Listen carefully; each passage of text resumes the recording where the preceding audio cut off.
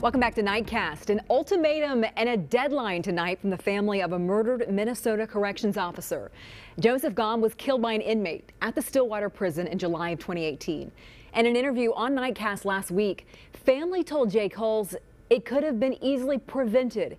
Now Gomm's family wants Governor Walz to step in and end a stalemate over a proposed $3 million settlement at the legislature. As Jake Walz explains, if it's not approved during the expected special session, family will take their case to court.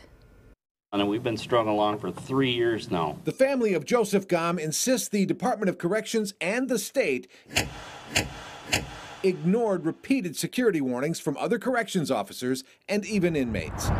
Gomm's sister says the family wants the state to take responsibility. That Joe was not in a safe work environment.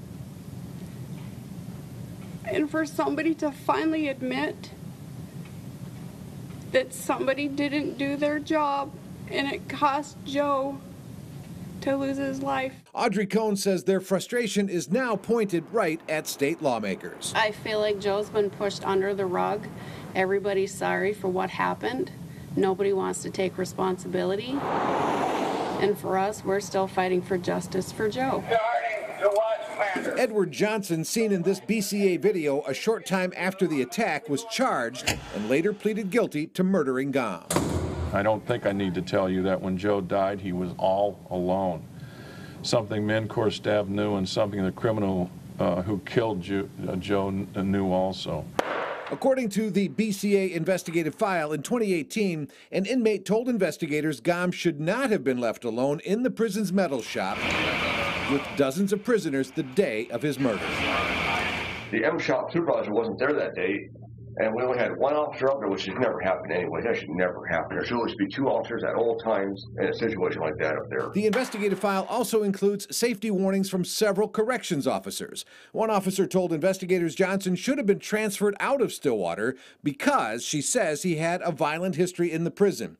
And she adds she tried alerting her bosses. I was screaming it from the rooftops and they weren't listening. It wasn't if, it was when.